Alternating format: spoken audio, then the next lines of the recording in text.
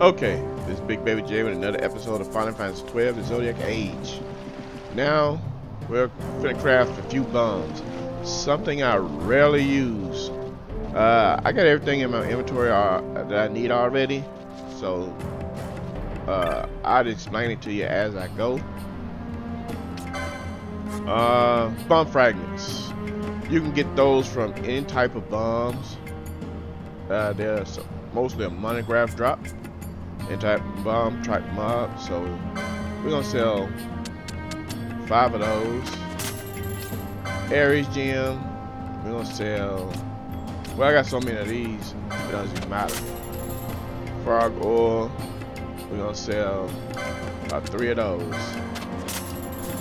and we get Devastating Incendiaries.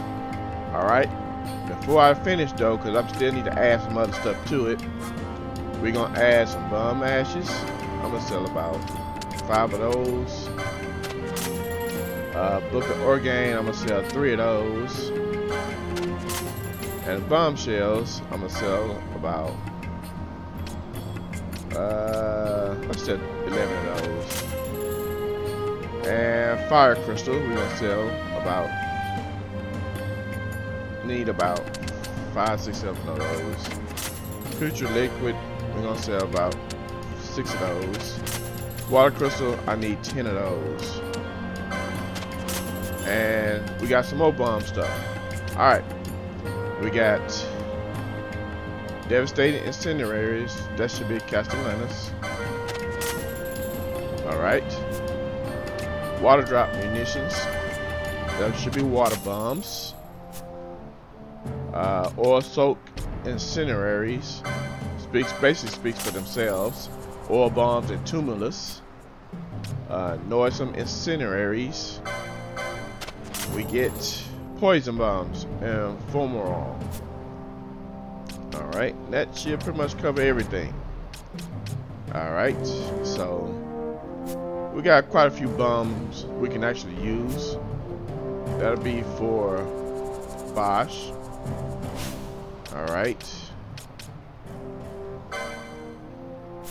Let's equip. There we go. Equip. And tumulus, not a bad bomb. It's not too bad. It's like the second strongest, third strongest actually. Alright. And you got the Castellanos, which is the best ammo for the bombs. Then you got the water bombs. Then you have the oil bombs and the poison bombs. Okay, all these different ones you can use for the Foebreaker. By the way, they can be tossed. So in other words, they can hit flying mobs as well. Okay, there's something that you can use as a Foebreaker that help you hit flying mobs. So they have their uses.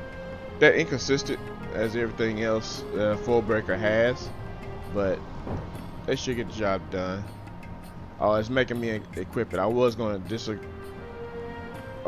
use it at first, but since we got it, let's go ahead and put it on there. Alright, let's go ahead and get Larson down.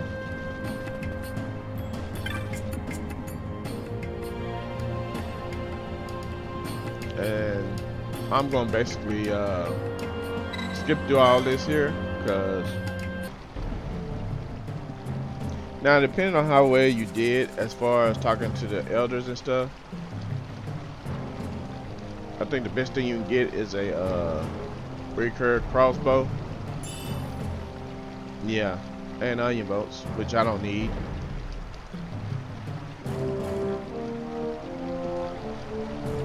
Alright, now it's off to Ute Village. You know what? I guess I will meet you guys there. So, yeah. Wait a minute, let me change these gambits. Got Larson here. Let's change that to 80. Let him do most of the healing.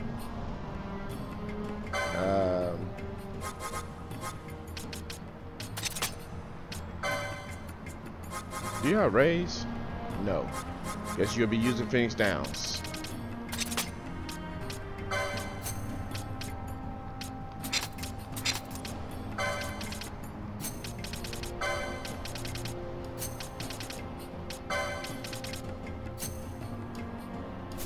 Alright.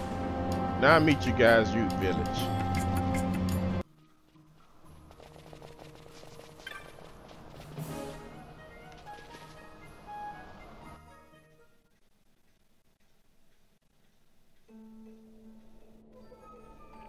The Gilmo Jungle.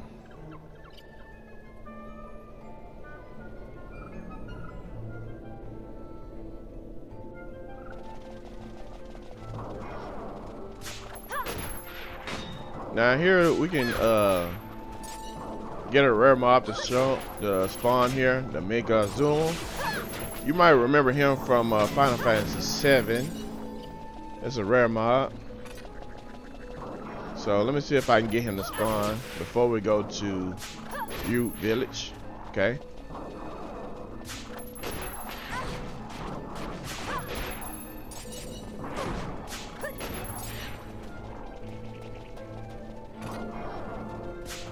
So what we're gonna more than likely have to do is, he usually spawns out down through there.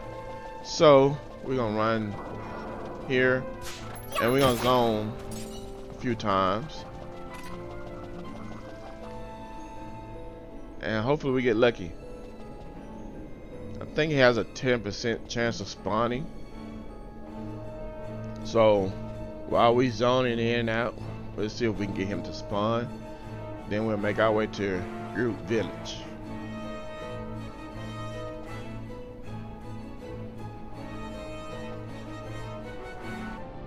Alright, let's try it again. See if he's gonna show up this time.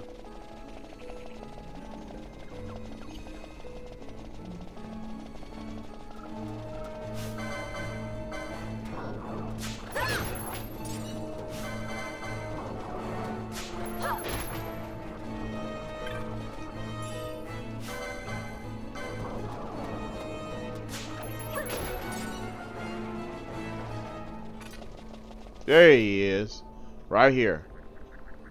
Okay. So there must be 4 corners that he can spawn in. Alright, now the trick about him is this. You can actually see his stats. His level 24, Mega Zero, HP 9,139, weakness, lightning. Okay? It's one of the few mobs that in this game, rare game, that you can actually see. He also Helvetic has that same setup. You can actually see his stats. Okay, so let's stop. Now you can steal a snake skin from him, but I got more than enough, so I'm just gonna steal one time and just kill him. Alright, and there he goes. Alright, off to Ute Village.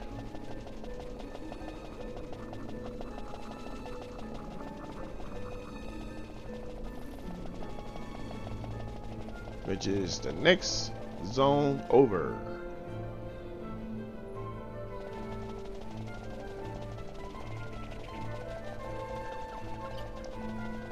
Wait, what do you mean I can't go in? Oh, you gotta trigger a cutscene first. Okay, well, let's trigger that cutscene. Well, first let's kill off these little treants.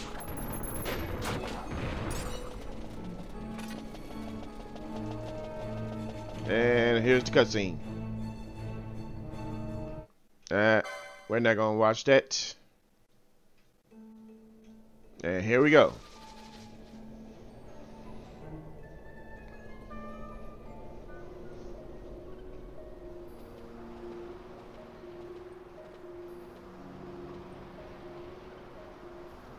In the village ahead, you will find her, Mjern. Bring her to me. She will know why you call her.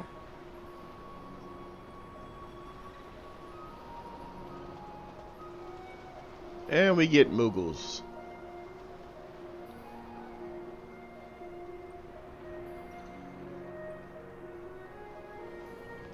First things first, touch the save crystal. And buy a map.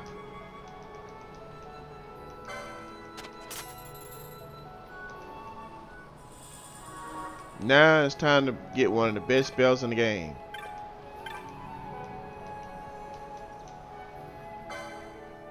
Oh, look at the stuff that you can buy here.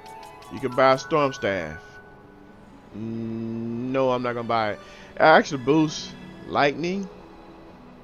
And you know what? I'm gonna go ahead and get it. Yeah, I'll go ahead and get it. No, I'm not gonna equip it, but I will get it. Usually I say don't buy a weapon, but right now I really don't feel like searching for one of those. All right, this stuff right here, I'll get one of these later, so no point in buying that.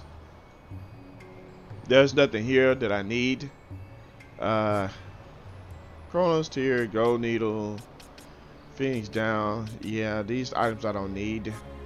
Now here, I told you one of the best spells in the game, Zuna. This is what I was talking about. You get Thunderer and Break. Now, Zona is probably one of the, I say one of the best, is because it heals just about every status effect, and I need that. Alright, that ends this episode. Next episode we go further into Ute Village. Catch you guys later. Y'all take care.